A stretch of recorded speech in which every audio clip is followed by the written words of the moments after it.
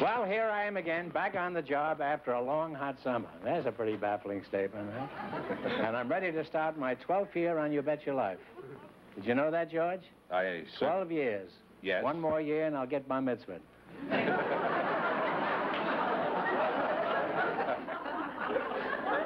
Well, didn't the cashew object to being called a nut if it was a fruit? Well, it objected probably in the fruity world, but you see...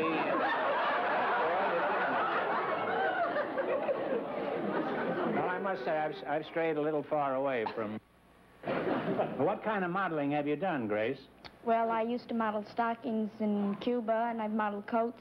They wear stockings in Cuba? No, but I just modeled. No. Just thought they wore coconuts down there and frozen daiquiris. I had a frozen daiquiri once when I was up north.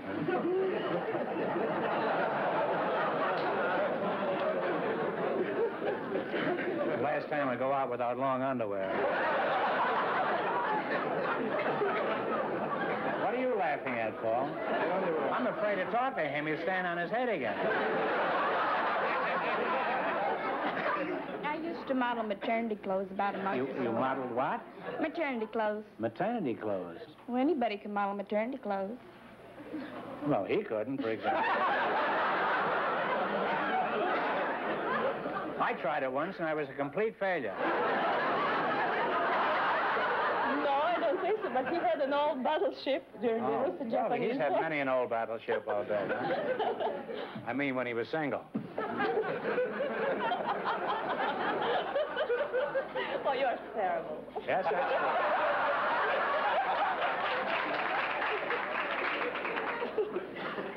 I'm not only terrible, but revolting. No, I don't agree with that. Big, luscious blonde like you and not married? No, Are you interested in matrimony? not necessarily. Well, that's a different joke. I know the Now, Muriel, could you explain that joke to me? Apparently, I'm more English than he is. Or you are. What did he mean by that? Well, Robinson Crusoe was shipwrecked on a desert island. Yes. And my kid told me that. And when he got there, he met a man and became bosom friends with him. And then... The man was a bosom friend? He was a very good friend. That's quite a trick. No wonder he stayed on that island so long. I'd have been there yet under those conditions. Now, would you mind starting all over again? The first thing you'll notice is that I think the American works a lot harder than anybody else. You know, he's... Adorable. You think he's adorable? I love that beard. No, I think perhaps he'll give it to you later on. Would you part with this if she wanted it real bad? It depends how badly she wanted it.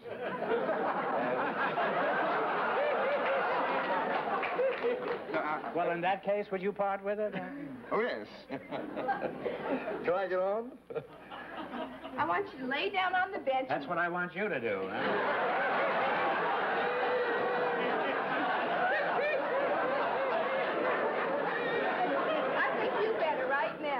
I think you're a mind reader. That's what I think.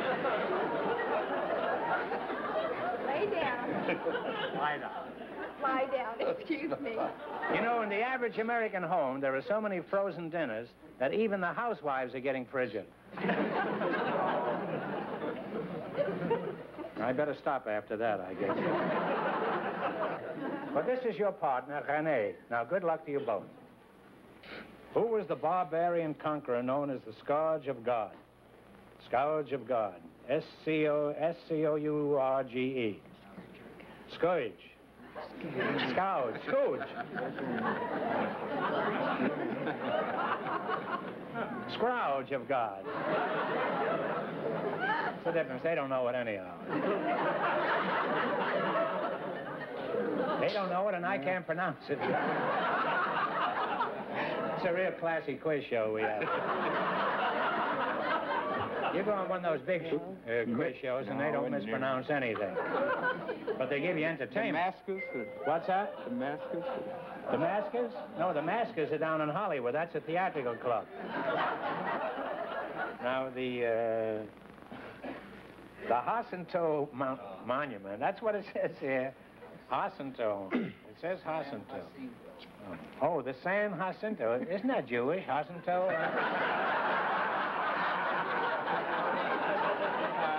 Of course it is. It goes, da, da, da, da, Jacinto. You can't give them questions like this. These people don't know any Jewish. Have you met Mr. Dwan? He just became a father again.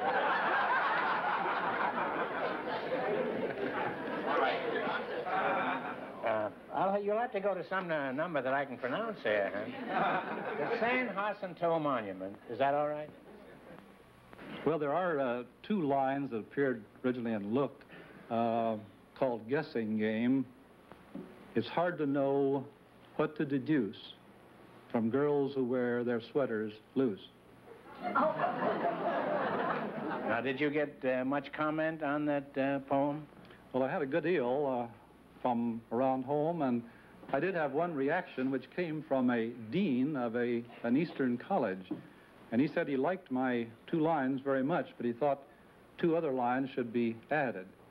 Said that you sometimes can't be sure you're right, even when they wear them tight.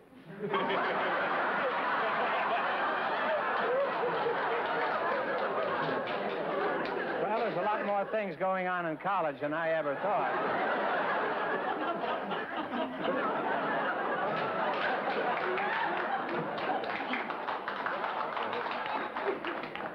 Pete, are you married? Yes, I am. You don't subscribe to her philosophy at all, do you? I've been at it 33 years, and I think You've it's going to work. been at it. Well, that's a kind of a... He must be worn out by now.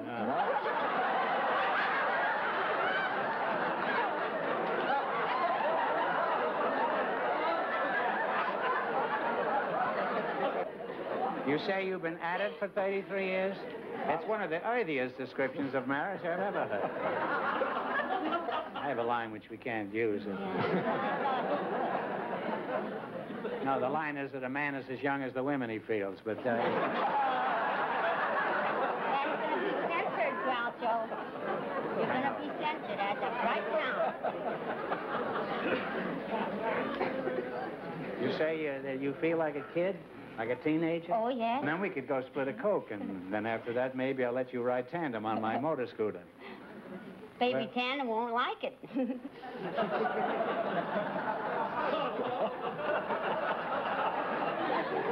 Well, No, I'm going to be censored. well, I think you should. We'll go down to Wheeling, West Virginia and do this, huh? Didn't you say your wife was going with a guy who was in the can at the moment?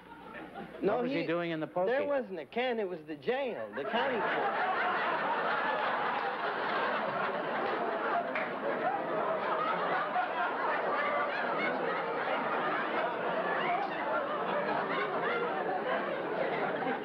Well, you may not be aware of it in Texas, but up here where we live, in California, can is a euphemism for the jail.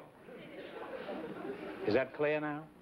Not quite. No. Well, I don't understand it either. Well, now, suppose you became a famous actress and then you met somebody you liked and got married. Would you be willing to quit acting and be a housewife and a mother? Well, I think if you keep your feet on the ground, you can combine both. That's what I would like to do. Well, if you keep your feet on the ground, you'll never be a mother.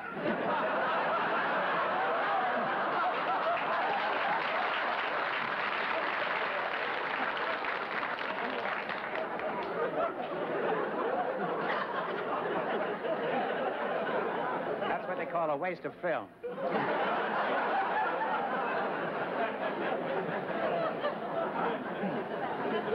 All right, let's get back to decent dialogue. This conversation is getting filthier all the time, you know.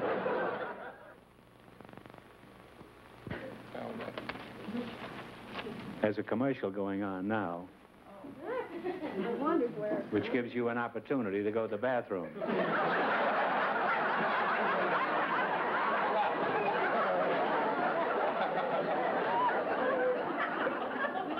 How do you feel about your honeymoon trip? Would you say it was a success? By this time you were fully dressed, I imagine. Huh? Yeah. Well, it was a very, very nice trip, Groucho. The four of us took off, and we saw a lot of nice country. No, you did that during the...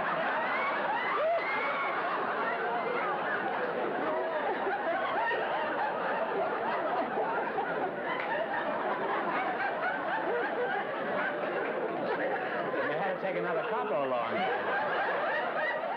This fella has a strip obsession. Well, we're on the countryside.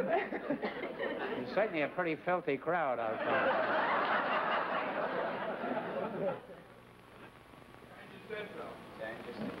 Okay. What do you say? San Jacinto. San Francisco. Huh? San Francisco, that's near California. The San Jacinto Monument. It says Jacinto here.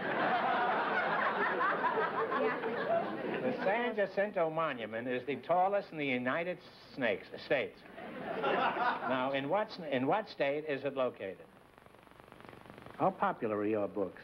Well, I can only say that up until last week, I made the bestseller list of the New York Times, but they kicked me out this week. I got to tell you a story. Speaking of loose, I was at a dinner party one night out in Bel Air or someplace, and my dinner partner was Claire Booth Luce. And she didn't have any car. She came there in a cab, and at midnight, the party broke up. And she asked me, somebody suggested that I take Miss Luce home, which I proceeded. She got in the car with me, and we started. It was kind of one of those foggy nights in Bel Air, and I couldn't find the place where she was living. So I finally got out of the car. There was a lamppost there, and she got on. And I started to climb up the lamppost, and there's big clumps of bushes around each lamppost in Bel Air. And I'm climbing up there looking for the name of the street, and just then Charlie Brackett, the writer, comes along. He walks his dog every night at midnight. He comes along, he says, well, he says, I've seen everything, but I never thought I'd see Groucho Marx and the Italian ambassador in the bushes in Bel Air.